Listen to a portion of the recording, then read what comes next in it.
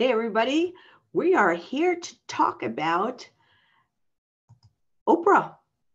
And we're talking here about Oprah specifically from the 5 presentation tips that I saw her use during the Golden Globes that I want you to use as women leaders. Here are the 5 lessons that from Oprah. Now, we all saw her, you may have seen her present at the Cecil D. Meal Award as she received it from the Golden Globes. She had 9 minutes where she shared her truth, sharing different stories, her impact, her determination, and what she felt strongly about regarding women and women in the industry. But she spoke her words weren't only what was powerful, it was how she stood, how she presented, and she uses some very specific techniques that women must use when they're making powerful statements, when they're speaking in business, when they're speaking from the stage, when they're speaking and wanting to ensure that people hear what you have to say. This is all about you. Why me? Why should I be the one that's talking to you about it? I am in the Motivational Speakers Hall of Fame, one of 8 women amongst 55 other men. I'm the only Latina. I'm also named one of the 3 women in the 2016 Women Who Rock by Macy's and Minority Business Magazine. That means that my business has been noticed for its success, its sales, and its legacy that over 30 years being in business. I've had to pitch in small groups, speak in large groups, and all those experiences enabled me to give you some of the insights that I've learned from being a powerful woman speaker. I'm also one of 100 global thought leaders on diversity and inclusion. I've studied women. I know women. I work with women. I know when women leaders want to have influence, impact, and the ability to inspire others. I'm also executive coach to some of the nation's leading women in business, government, entrepreneurism, and even in the military. Yes, I've coached admirals and female generals. So here are the 5 points, and let's start with the first one, which is the triangle. The triangle is one of the most important things that women can know about presenting. The triangle means that your head stays straight within the triangle. Notice the bottom part of her head stays in alignment with, here, let me just show this to you. Her head is right here, staying very straight, stays within the triangle. It's not shifting to the right or the left. And why this is important is when women's heads shift from the right to the left, or there's any kind of movement like this, or oftentimes their heads will just stay cocked to one side, it diminishes your power. It discounts what you're saying. You can see this on newscasts when people are trying to look, oh, let me share this.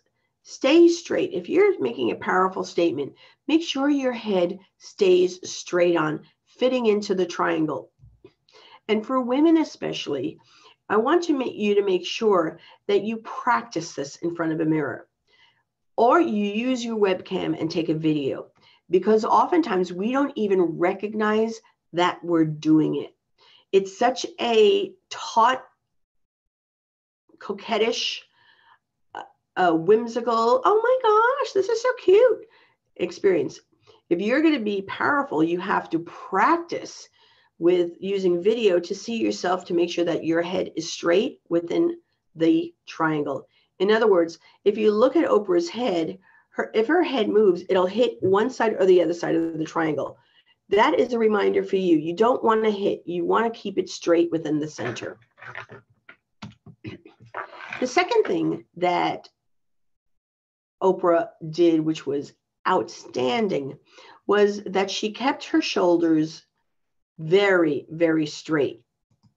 So her shoulders here are straight. It's in a line.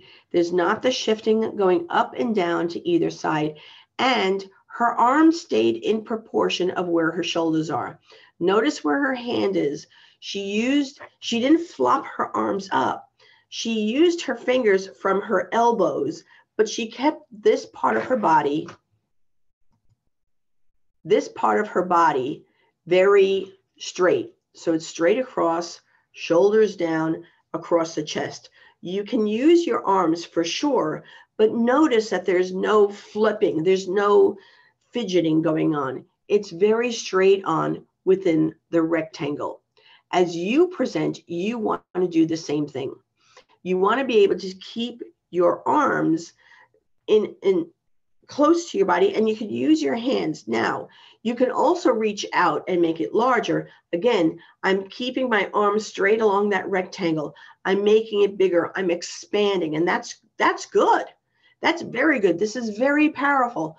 But you want to make sure that in your presentations, you're not doing flippy floppy with your arms, that you're keeping them close, keeping them in control, and noticing, just as she notices, she's able to make a point with her hands without flipping her body around.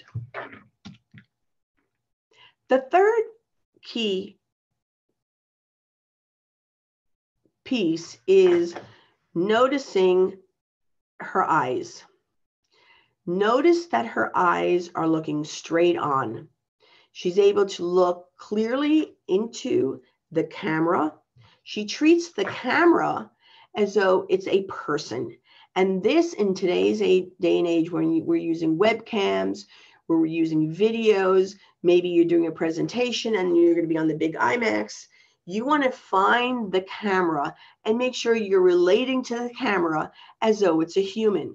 Because those in the audience, whether they be on TV, whether they be in another satellite office, whether they be sitting way back in the audience and so they're only watching the screens, they feel you looking at them when you look at the camera.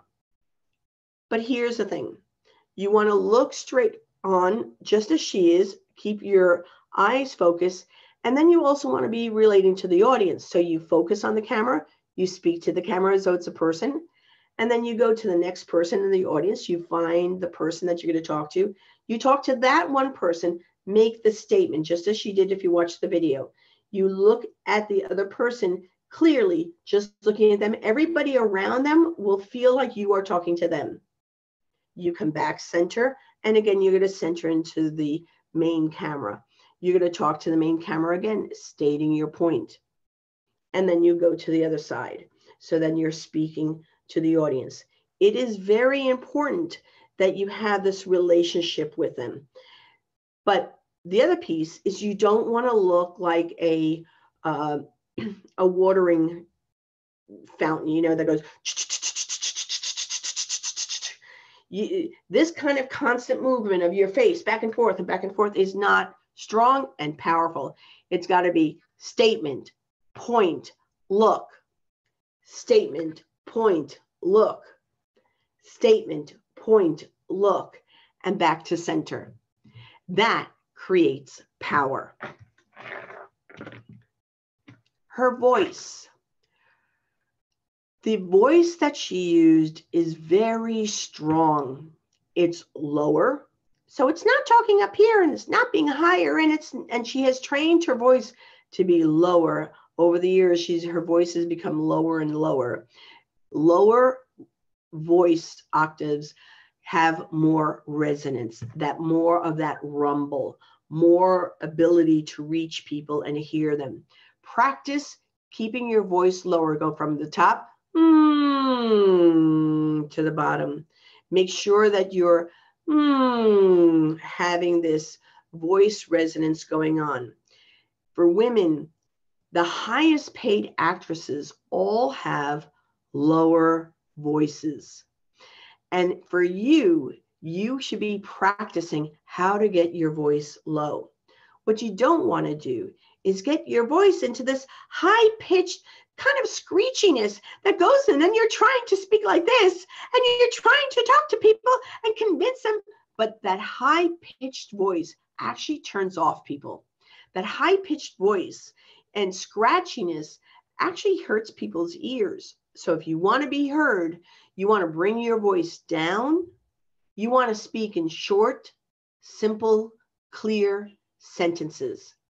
Speaking in short, simple, clear sentences in lower octaves enable people to hear. And then you also want to use, which she used magnificently, is the power of the pause. When you use the power of the pause,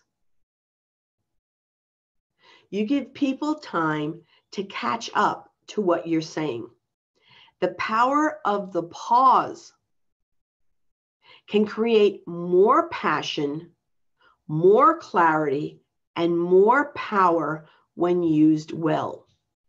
So you have your paragraph, short, simple sentences, and then you use the power of the pause. Let people catch up to you. Let people hear your words. They're sitting in the audience and you speak, but it takes time for it to enter their brain, to hear it and to go, oh. Give them the pause so they could catch up to you.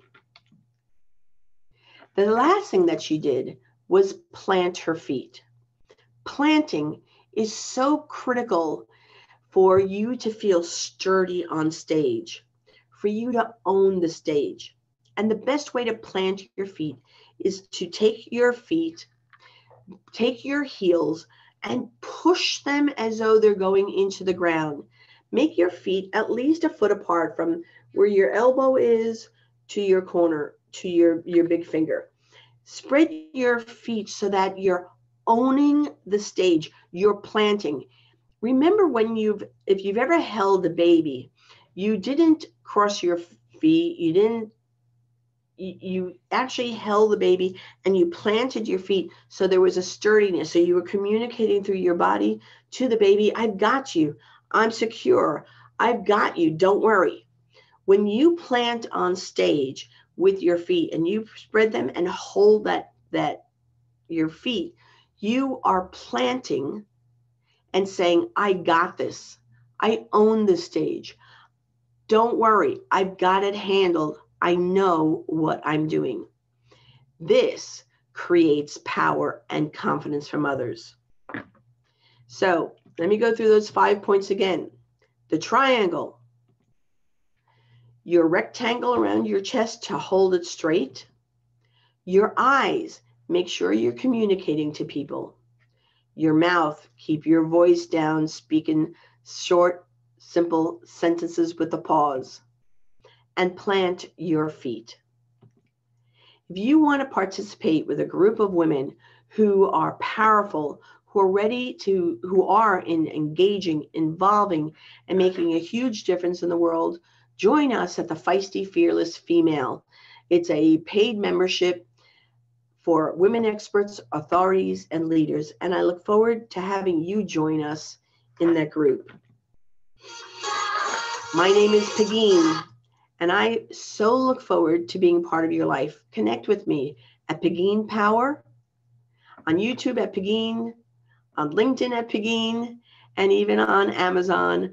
You can find all of my books and reach out to me at Amazon author Pegeen.